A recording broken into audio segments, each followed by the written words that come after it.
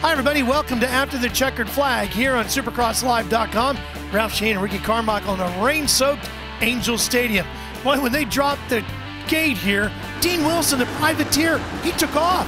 What an awesome story. I mean, that guy is here out of a Sprinter van, and he's beating guys that teams spend millions of dollars to have the best bike out there. Unbelievable story. He was literally selling t-shirts and hoodies on the internet earlier in the week to raise money. He's going to sell out of them now. Oh, absolutely. This guy's going to be on fire. I mean, he's going to be the hottest dude in the paddock next weekend in Glendale.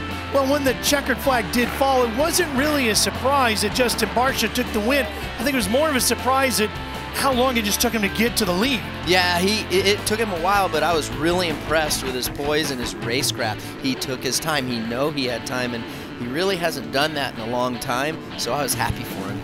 One other big surprise came in the 250 West opening round, and Colt Nichols led from the start. Great ride from Colt Nichols. He looked really comfortable on his bike. I don't even think that he felt pressured throughout the night, and his results spoke for themselves. Well, we get out of here because it's actually raining in our booth here. We got to make our way over to Phoenix, Arizona. You'll see all of our action live starting at 9 p.m. Eastern time on NBCSN from Phoenix. We'll see you next week.